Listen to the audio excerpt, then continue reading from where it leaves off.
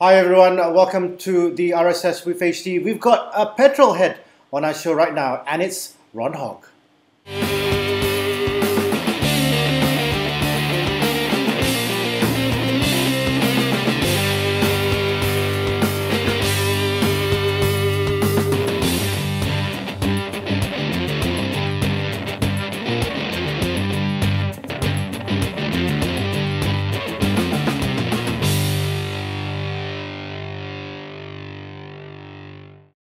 Hi everyone, welcome to the RSS with HD with myself, Rashid Salleh and Haresh Deol right here. And of course, as I mentioned earlier, we've got a petrol head on our show. He is actually the Safe and Mutual Director. Please welcome Ron Hogg onto the show. Hi Ron, how are you? Hi, Selamat Hari Raya. Selamat Hari Raya to you as well, Rashid. Okay, we don't like to waste any time, so we're going to go straight and get Harish to grill you because I'm usually the nice person. Ron, welcome to the show and thanks for joining us. Now, for those who don't really know Ron Hogg, you should kill yourself because this man is pretty much synonymous with two wheels in the country. The man who joined his father, Sam Hogg, and actually Sam was the brainchild of the Malaysian Prix Championship and the Asia Road Racing Championship, which started in 1994 and 1996 respectively. So some of you weren't even born then. So yeah, that's how long That's including us, right? Yeah. No. Okay. This one that one time that I say I'm older than that, but anyway, although Ron looks 21, but anyway, still. Ron, let's go into the questions. Yeah, the Malaysian Prix. Now, you hope that it will resume in July. I've read some reports about you mentioning about this. And you've not met the Youth and Sports Minister per se, but I'm sure that you've got representatives to meet the ministry. Do you think that the authorities would be receptive to your goal of starting in July, given the current situation? It's very hard to say at this current moment what the government of Malaysia is going to decide on. We, in a way, are sort of followers. So with the rest of the world now slowly opening up, and especially for motorsports, Formula 1 and MotoGP have somewhat come up with a new calendar. We are hoping that the Malaysian government is going to follow suit.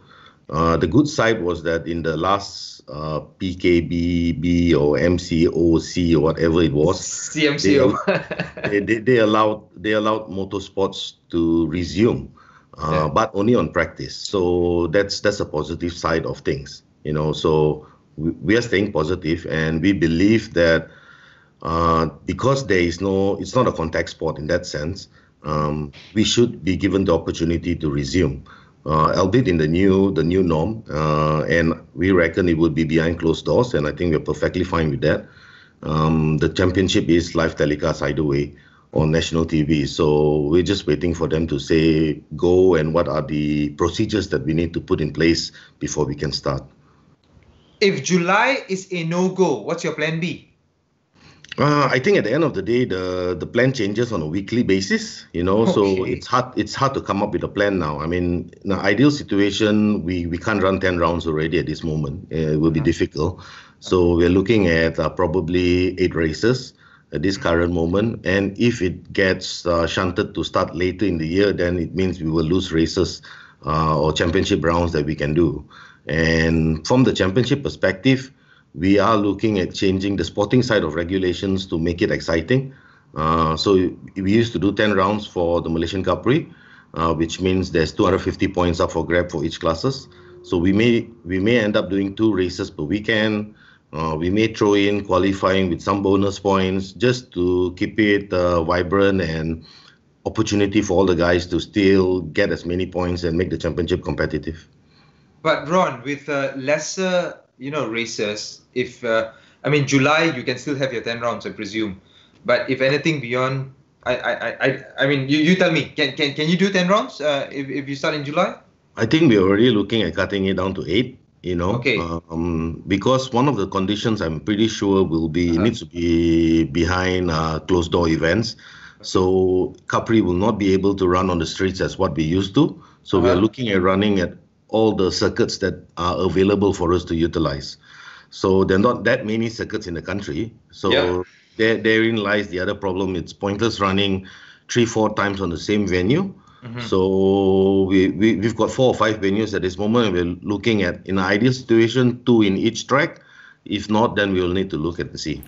Sorry. I'd like to cut in. Just for the uninitiated, why are we running away from open space and roads and stuff, and going back to circuits for those who aren't aware of it?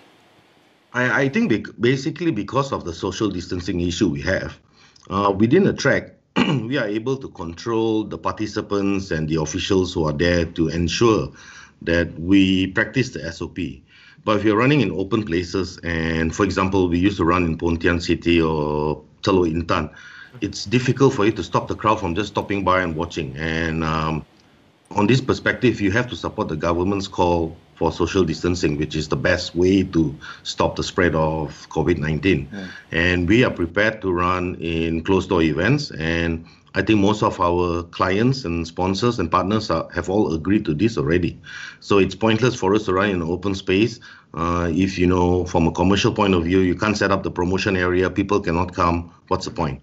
So we're just focusing towards the racing side at this moment and trying to give our clients more on air, All right. Okay, Ron, you mentioned about, making commercial sense. And wouldn't you think commercial sense would actually dictate that the season be scrapped? Because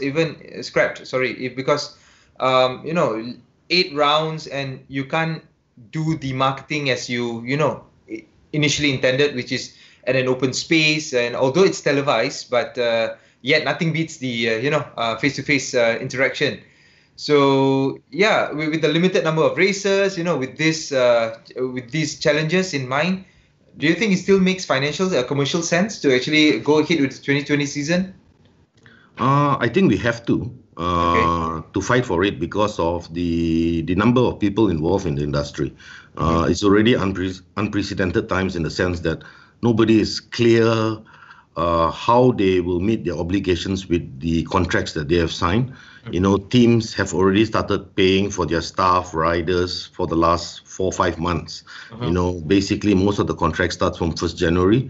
So, you have riders, teams, mechanics, engineers, and even on our end, we've got a lot of part-time, full-time guys, I would say, who we sign contracts with to do the season. And if we call this scrap at this moment, that would be an easy way out. But think about all those people who have a social responsibility towards the people that they have employed.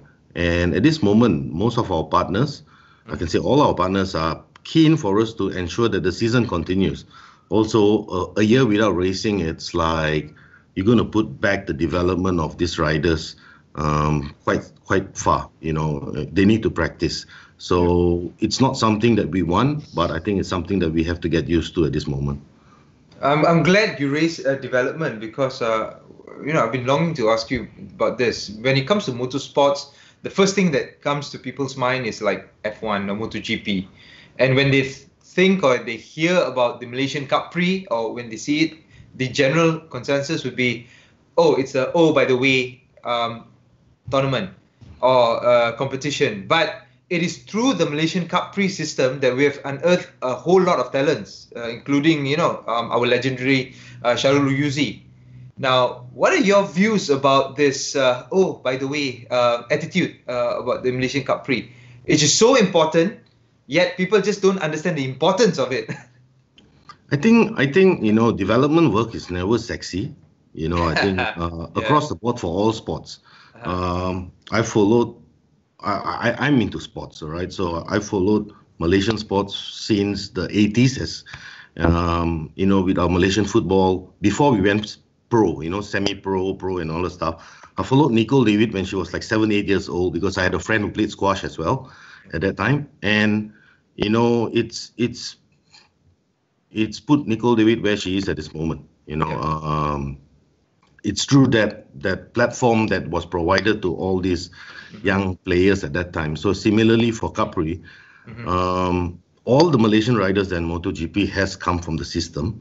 So it works, and clearly because we are producing more talent at this moment because the platform has been improved on, the competition level has increased, and more importantly now there is we have a team in MotoGP at this moment, and they are also looking at Malaysian talent. So it is very important because what we do, you see 6-7 years later the results.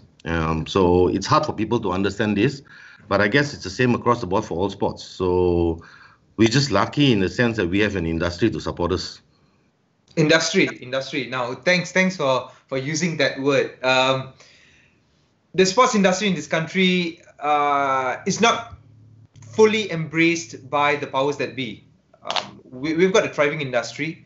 I would love to believe that the industry is actually contributing millions, if not billions, to the government, whether directly or indirectly, through taxes and through a whole lot of spillover. But what are your thoughts about the government's initiative to actually embrace the sports industry? And this is not the role of the Youth and Sports Ministry alone. It's actually the role of all the ministries, especially so the Finance Ministry. Given the current situation, there have been calls of stimulus packages to be injected into the sports industry. But my belief personally is that money is never enough lah. You can give how much you want, it will still not be enough, especially for sports. What other steps do you think that the government should do to assist people like you within the industry? I think I've got short-term plans and long-term plans, I think, for the government. The long-term plan, 20 years ago, we've been shouting that we need more facilities to run races, which is more tracks in the country. And unfortunately, the system has been such where they decide to build a track and then, they don't get the right consultants.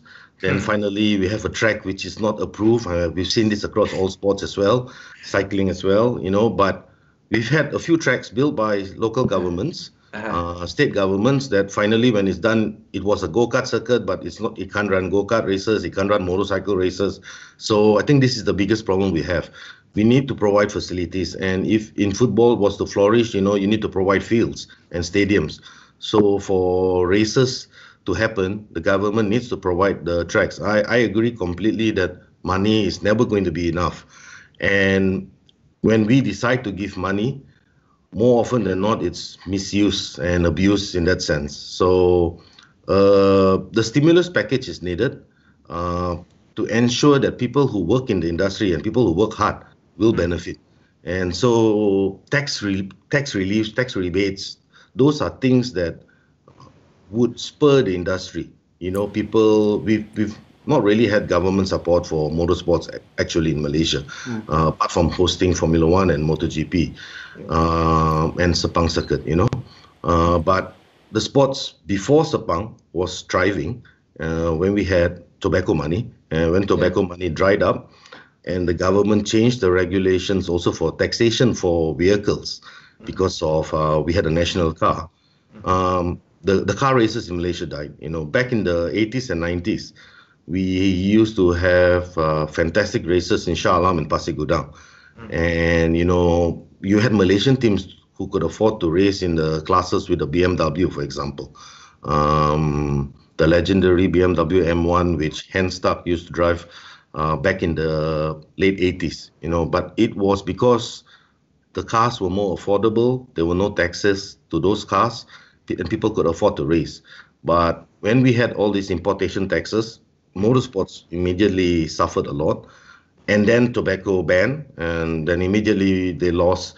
We had Marlboro, Rodman's, JPS, Lucky Strike, almost all the tobacco guys involved in the industry. So the government needs to really look at that in that sense, because the sports even back then didn't get the support from the government, but the industry was there to support. At this moment, we have the local industry, which is the motorcycle manufacturers, oil and gas companies, and all the accessories and parts. but there's only a limitation of what they can do as well. And unless something is done to we attract more corporate sponsors and partners into the events, it will be difficult to progress. So I feel the government has just two roles to play in that sense, to provide tracks over the next 10, 15 years to build 3 to 4 more tracks.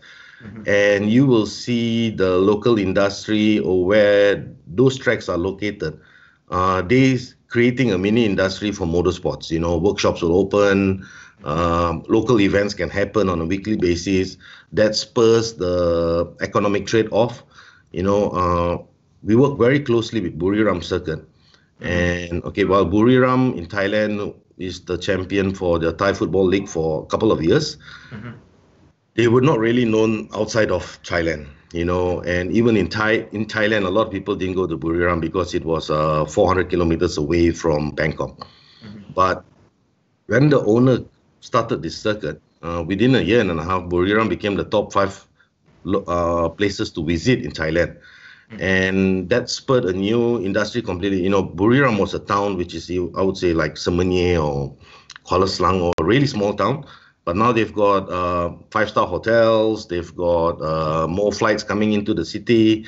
So motorsports create that economic hub, which probably other sports can't. When we go to Buriram, we have 700-800 people staying there for a week. So just imagine the spin-off of money to the local community. Football, they had a football team. The owner, Mr. Nevin, is also a shareholder of Leicester Football Club. But he himself told me that, football, people come a day before the team, maximum 60 guys, they train, they play the game, and next day they're off. And most of the fans usually come in by buses, watch the game and go back overnight, so they don't even stay in the city. So motorsports can bring that to the local community if people can only be aware of this or understand this better. If you create a theme park, for example, water parks, etc., there's so many around the country. Once you've been there, the chances of you going there second time, third time is going to be very difficult. Correct. But if we have a track in Buriram or in the jungle somewhere, provided they have all the other facilities to support the racetrack, we will go there on a yearly basis, maybe two or three times as well. So it's just about how to understand how motorsports can contribute to the local community and bring the money in. Ron, before we go, I just want to ask you this. If you were given an opportunity to build 3 more tracks in Malaysia, where would it be? Definitely for the peninsula, we're looking at one in the northern region, one in the southern region, and one probably Specific probably location. Penang, because of the Penang got space, man. Not island lah. Penang Island, no, but actually, to be honest with you, there's still land to develop. Okay. Penang, Kedah. I know Kedah is supposed to be building a track. We've heard that a couple of years, but nothing seems to move. We hope Johor or Pasir Gudang gets revived. It's now being managed by the royal family, and I think they're looking at investors to try to help build back the circuit, and probably one Terengganu or Pahang. This would be an ideal location in the next 10 years. If we could have these 3 tracks, then the motorsports industry in Malaysia will grow rapidly. Sabah, Sarawak? Definitely one. I think they need one definitely in Sarawak. We do. We desperately do. We've got so much talent. I'm also president of MMA, and we've got so much talent in a lot of sports. It's unbelievable, but we don't have the resources or the infrastructure. That was something I wanted to ask you, but I know we haven't got much time. I'll probably talk to you off or after the show about that. I think Sarawak, yes, there's some rumors of them trying to look at a track. There was also some news about Sabah also looking at a track. I think domestically, Sarawak will work better because it is a larger place, and I think it has a more thriving economy than Sabah. And you need the local economy to support the track as well. Whether we can go and race there at this moment, it's another story, because it's also quite expensive to travel to East Malaysia. We used to run Prix 2006 to 2008 in Sabah and Sarawak, and I can tell you logistically it costs a lot of money. and it's not something sustainable in that sense. So it would be better if they have a series of their own and they create the talents. And if that talent is so good, they have the opportunity to come over here and then progress in their career. But thank you very much, Ron, for being on the show with us on the RSS with HD. It's been really great. We'll probably get you on again sometime, because I think there's a lot more that we need to engage with you in terms of the information that we needed to move motorsports forward. And you are pretty much an encyclopedia when it comes to that kind of information. So thank you very much for joining us. Any last words? Well, I hope we adapt to this new norm and we get to proceed, and then we see where this leads us. I think for the motorsports industry, this year is going to be very important, because we're going to have problems next year in 2021 if everybody doesn't have a good year this year. So we are hoping for the best, and hope to see you guys at the track one of these days as well. Yeah, very much so. Very much so. Thank you very much. Don't forget to subscribe and like to the RSS with HD. This has been the RSS with HD. We'll see you again next week. Bye bye.